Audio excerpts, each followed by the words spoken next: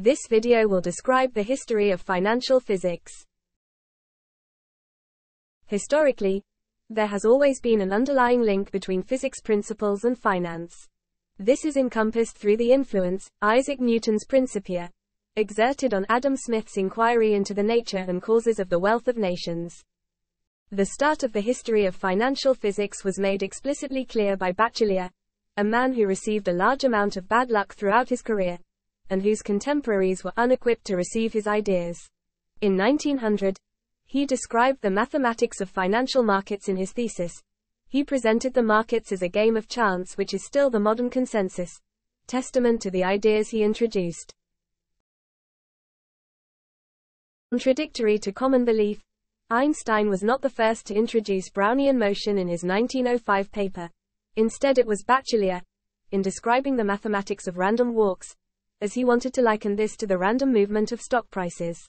He suggested that if a stock price goes on a random walk, the probability of it taking a certain value after a period of time is normally distributed.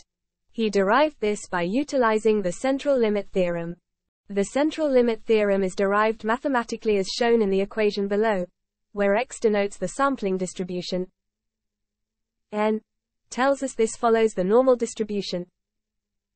Mu is the mean sampling distribution, which is the mean of the population, and sigma divided by the square root of n is the standard deviation.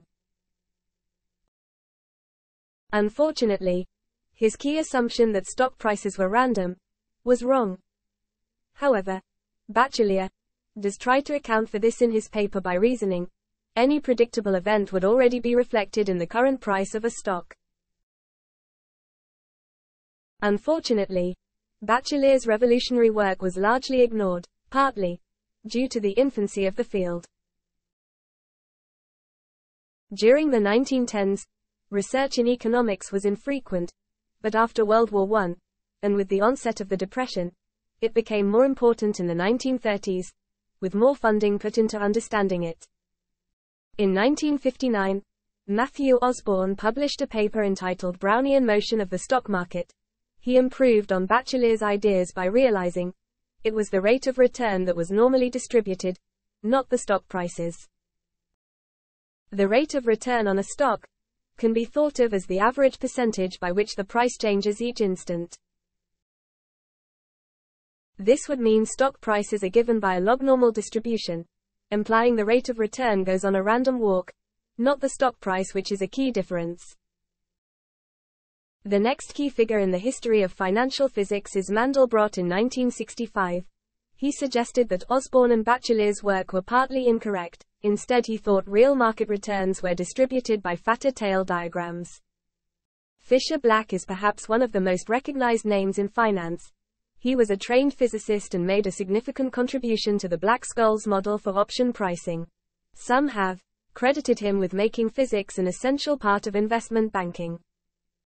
Black's strategy, now called dynamic hedging, consisted of building risk-free assets from stocks and options. He collaborated with Scholes to derive the Black-Scholes equation, which debuted in 1973. It was also derived independently by Merton the same year. By utilizing the Black-Scholes equation, banks could sell options and buy other assets in such a way that theoretically they didn't carry any risk. In 1983, Black became one of the first quants at Goldman Sachs. Roughly, a quant is someone who analyzes data and utilizes computers to help him to know what to buy and sell. Due to a decline in physics funding, many physicists were unemployed until the 1980s, when Wall Street started hiring them by the hundreds. In 1987, the stock market fell by 20% in one night. This was the first indication that the Black-Scholes model was not the whole story, and afterwards, more discrepancies started to appear. Mandelbrot's corrected model offered a solution to this, and many physicists worked on correcting the model. Didier Sornet predicted another market crash in October 1997. One came on the 27th. He did this by utilizing the physics of fractures. The idea was that a rupture would be preceded by smaller events following a specific pattern, a log periodic. He also co-authored a paper in 1994, which showed how to price options even if the underlying stock does not follow the assumptions of Black and Scholes. The field of econophysics was established in 1995 by theoretical physicist Eugene Stanley. It encompasses the application of physics concepts to describe financial markets, and has continued to grow. Financial physics has a wide scope, and the Institute of Physics estimates 1/5 of graduates go into jobs within finance, using skills developed in their degree to approach financial problems in a novel way. The future of physics in finance hints at the incorporation of quantum computing and the Schrödinger equation for pricing. Now we will recap key dates. What key assumption did Bachelier get wrong?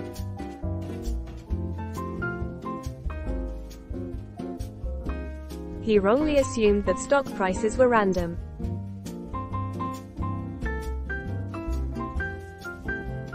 How did Osborne's ideas improve on Bachelier's?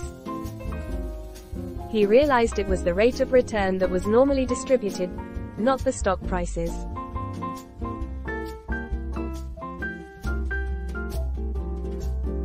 Black used a strategy called dynamic hedging, but what did this consist of? This consisted of building risk-free assets from stocks and options.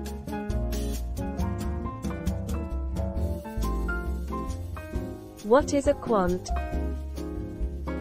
Roughly, a quant is someone who analyzes data and utilizes computers to help them to know what to buy and sell.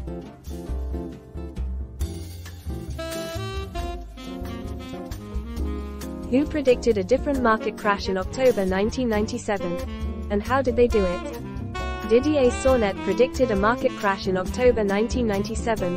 One came on the 27th. He did this by utilizing the physics of fractures.